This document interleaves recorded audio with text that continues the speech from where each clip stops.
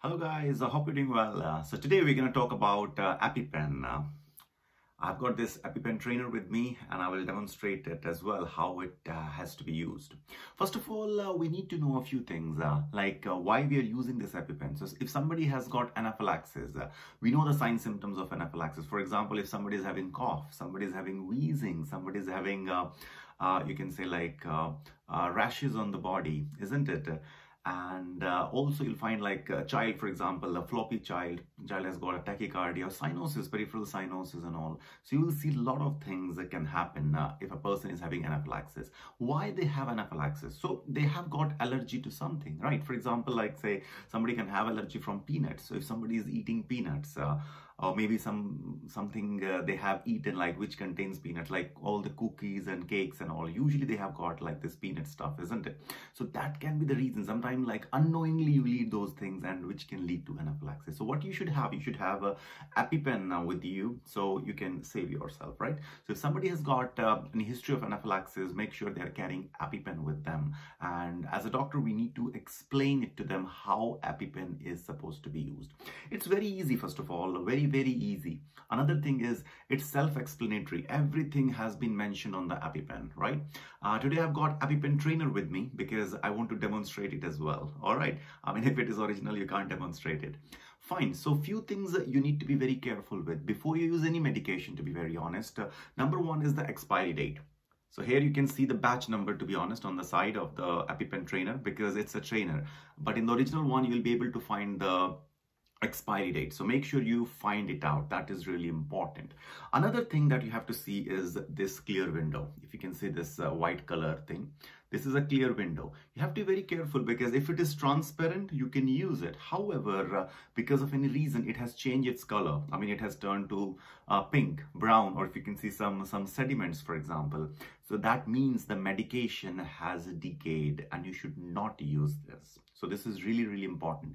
So even the medication is not expired, but it has changed its color, make sure you don't use it. So two things you need to be very careful. Number one is the expiry date and number two is this clear window. All right. So now you have seen like somebody has anaphylaxis or you have anaphylaxis or your child has anaphylaxis, how to use it. So let's read these steps. I'm just going to show it to you here. Right, so everything is self-explanatory. It is very easy to explain. Now let me read it for you. What actually it says, pull off the blue safety cap. So this is the blue safety cap. Pull off the blue safety cap. Hold orange tip approximately 10 centimeter from the outer thigh and jab firmly into the outer thigh. Listen for click. So that's the orange side. So you need to keep it 10 centimeter away from the outer thigh and then you jab it firmly into the thigh. Hold firmly against the thigh for 3 seconds. 3 seconds you need to hold it.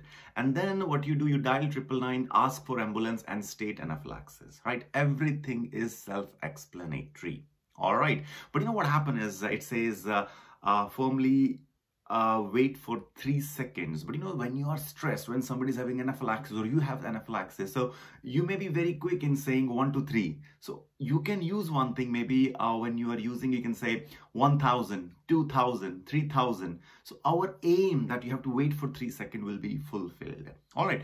Or else you can say like 1 Mississippi, 2 Mississippi, 3 Mississippi. What is the aim of saying these words? So that you will actually wait for 3 seconds. That's really important. How you hold it? Usually you hold it in this way. Your thumb should be on the blue side, this way, this way. Remember one thing, blue to the sky, orange to the thigh. All right, that's the NHS mnemonic. Blue to the sky, sky color is blue, right? So sky, blue to the sky, orange to the thigh. All right, so this is the way you hold it and you take the blue safety cap and then you jab it, right? All right, let me show you how to demonstrate it. So, you know, blue to the sky, orange to the thigh. Hold it this way, take out this blue cap, keep it 10 centimeter away from the outer thigh and you jab it. 1 Mississippi, 2 Mississippi, 3 Mississippi, and that's it, right? And it's for one-time use. Make sure you carry 2 EpiPen with you. right? And if somebody is wearing the trouser, can we give EpiPen on the trouser? Yes, that is absolutely fine. And if you're not sure that this is anaphylaxis attack or is it just the allergy, can we give it? Yes, give it.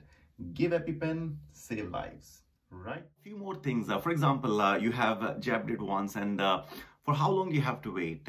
So you have to wait for a few minutes. Make sure the person who has got anaphylaxis attack, they're not moving around, they're not running, they're just staying calm, sitting or maybe lying down, maybe left lateral position if they've got any nausea, vomiting feeling, isn't it? And maybe heads up so they don't have any problem with the breathing as well. However, if symptoms are not improving, what you have to do is you can use the second EpiPen. So we always advise the patient to have 2 EpiPens with them all the time. So in case 5-minute symptoms are not improving, you can use the second EpiPen. All right, so this is really important. Again, what you can do when of course ambulance will come, you can get it replaced. You can give it to the ambulance staff, you can give it to the hospital staff, you can replace it, you can change it through pharmacy as well and get the new one. And make sure the person who is having anaphylaxis, find out the trigger, why they got this attack, isn't it? And make sure you advise them that don't eat that particular thing. For example, peanuts, make sure you don't eat peanuts. Make sure you check the ingredients of the cakes, cookies, and anything you buy. Make sure it doesn't have any peanut product. All right, and give the warning signs of anaphylaxis and explain it properly, and maybe we can give them some leaflets as well.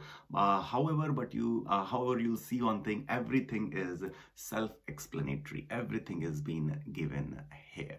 All right, thank you.